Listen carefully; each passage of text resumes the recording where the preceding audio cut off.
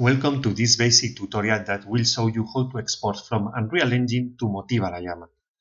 To illustrate that integration, we will use this scene that Epic Games has in its own platform. In this case, we have ray tracing enabled, but this is not mandatory at all. You can use any technology compatible with Unreal. How we can export this scene? In a really simple way. You only need to add some cameras. We can use regular or cinematic cameras, never mind. Both will make exactly the same work.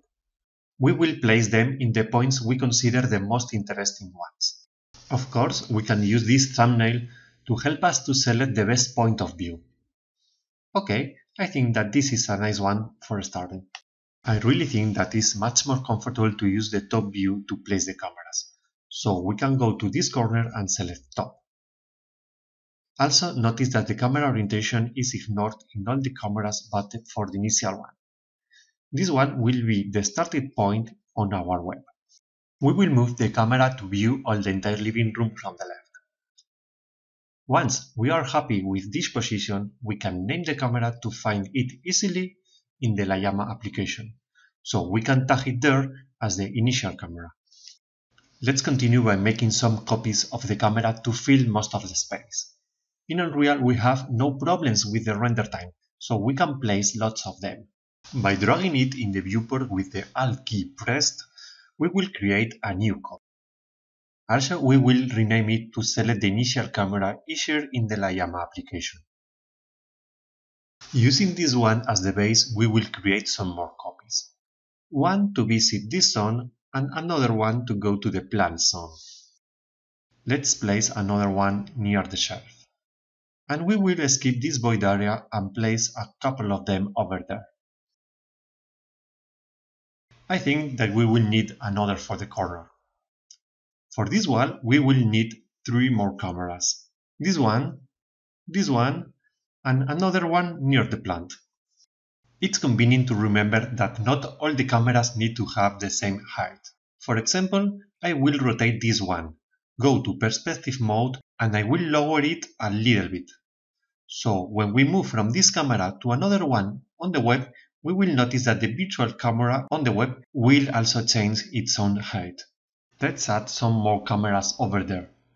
I will make some new copies using these cameras since we want that the new cameras have the original height instead the lower one. As we said before, having lots of cameras in Unreal is not a problem at all, so I will create some more copies. One near the plant and a couple for this chair. Another one for the other chair, and also one in the corner that could be helpful. Let's continue with the sofa. As I said before, sometimes it looks nicer if you have a different heights for different cameras.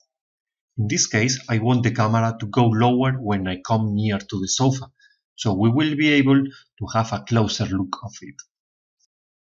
I will go back to the top view, add some more cameras and fill all the entire room. For now, we have distributed enough cameras, having more density in the most interesting spots. Once we are happy with this distribution, we only need to open the Layama export panel. As you can see, there are actually few options available, since Layama is an application really easy to be used.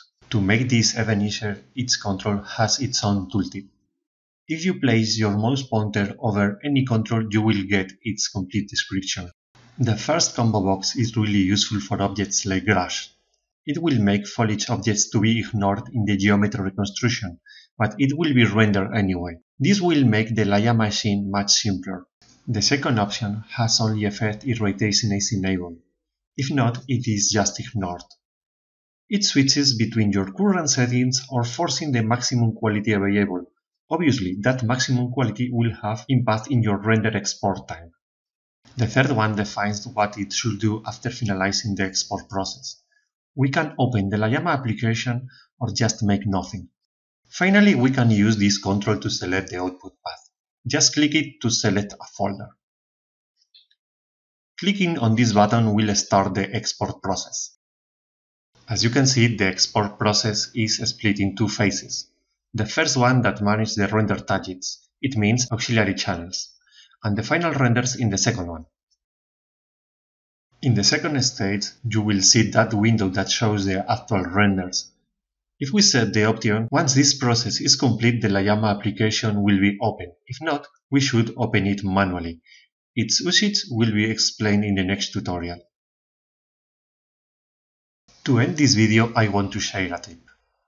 To illustrate this case, will we use this spaceship scene. If you take a look, to go from this room into another one, we should go through that hole, in the same way that we need to go through doors in a house.